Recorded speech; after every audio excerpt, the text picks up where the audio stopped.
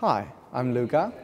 I'm from Italy, specifically from Rome, and I started to dance at 14, so it's been a while, and it's been already like 9 years that I'm dancing professionally.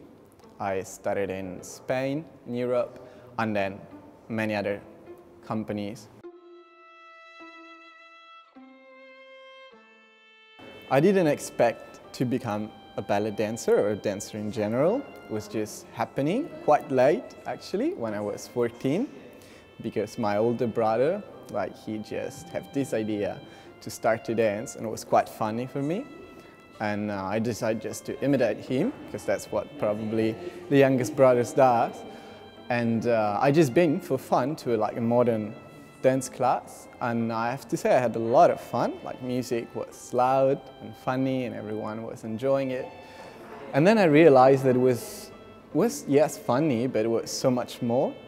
I realized it was something I loved. It was the way I could express myself and work with the music, and then I just say, yeah, that could be my life.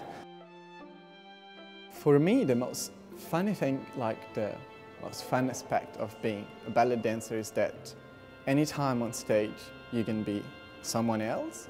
You have through all the characters you can live emotions that you might never live in a normal life. So you might be a prince, which is something quite unusual, live in a castle and even fall in love with a swan that will become a princess. So everything is possible, so it's like a dream. So it's like living a dream in your life, and that's wonderful, I guess, that everyone has this luck, so I feel really lucky to can do that.